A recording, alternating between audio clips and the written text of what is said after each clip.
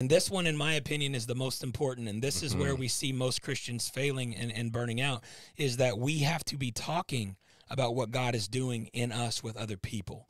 We can't just keep it all inside for ourselves. There has to be an inflow and an outflow. We can't just be spiritual consumers. We have to be spiritual contributors. And if you will start talking about what God is doing, like we said earlier, people don't talk because they have guilt and shame. But when you start talking about what God's doing in you, it's going to start setting other people free. And they're going to start getting closer to him. And then the more you talk about him, the more you're going to want to go spend time with him. Right. And the more you want to spend time with him, the more you're going to want to get in his word. And the more you get in the word, the more you're going to learn. And then you're going to want to go tell people. And then now do you see you can live on fire 24/7.